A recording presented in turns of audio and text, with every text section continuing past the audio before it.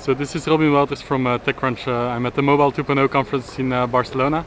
I'm here with Raimo van der Kleijn, who is the co-founder of Layar, a very interesting startup based in the Netherlands. It's building an augmented reality browser for the Android platform. And what does that mean, Raimo? Basically we have an application which overlays digital information on the camera view of your phone. And we have the possibility to create different layers of reality, basically. So if you're looking for houses, for example, we can put in a real estate layer and shows you which houses are for sale, or we can put in other layers like a social network layer or tweets nearby, those kinds of things. Right. And is it only available for the Android platform for now? For now it is, because it's the only phone with a compass and a good operating system on which we can develop. But we're planning to go to iPhone 3GS. Do you have a timing for iPhone application? Well, before the leaves fall off in the Netherlands. Okay, so it means springtime. No, autumn time. Autumn, sorry. Before the autumn. Right. So can you show us what it does? Yeah, sure. So let's have a look here. We are in Barcelona, but this is a data set from the. Basically, no, it's not a data set. It's the location is fixed in Amsterdam, so we have Dutch data only in it. This is real estate. You can go to a different layer. These are jobs for sale, of jobs which are available. These are ATMs, so let's find an ATM here. There's ATMs. We have also social network site Hives, and Hives has all kinds of hotspots, and you can here is filter settings. You can choose, like, oh no, just show me restaurants in a 2700 meters, and it picks up the results from the server.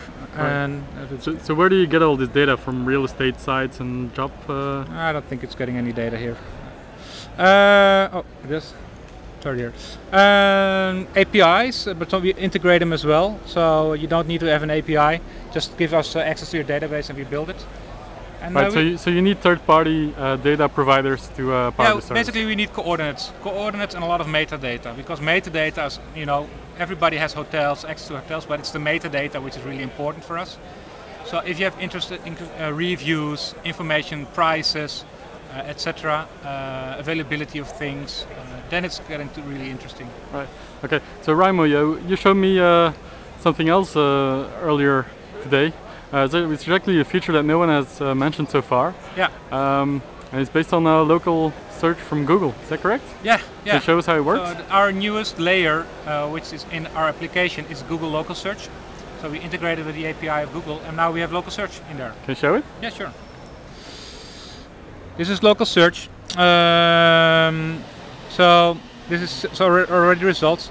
If I click on the radar, I see the settings panel coming up, and here I can just choose any of the various categories, like museums, theaters, parking, hotels, restaurants, cinemas, coffee clubs. So you can filter them down. Yeah. So let's do restaurants in I don't know, 4,000 meters, and now it's getting the results for restaurants. And let's see how long it takes. Oh, here it is. So it still thinks I'm in Amsterdam, of course. Here you see the results. 600 meters, there's the Bellevue Hotel. For example, if I want to have more information, I just click it, and it opens the mobile Google local search page of the hotel. Here you have it. Sweet. If you go back, and you just hold it, you directly can call the hotel as well. Okay, so it opens the telephone number that's stored in the Google. Yeah, exactly. So database. we know which telephone number is also metadata of this object, the Bellevue Hotel, and we basically let you call it. Right. So this is how it works. Nifty. Yeah. So what are the features that you have planned for the next version?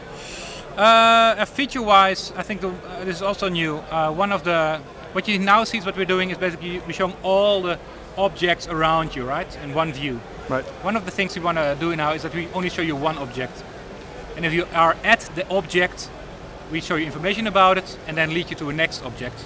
Okay. So that way you get a trail, a point-to-point system, or a track, or in that way you can play the GPS games or those kinds of things, or tours in the city, and we want to develop that, and it's quite easily because we just need to create a different screen widget, and the information is on the server and just gives you one coordinate back.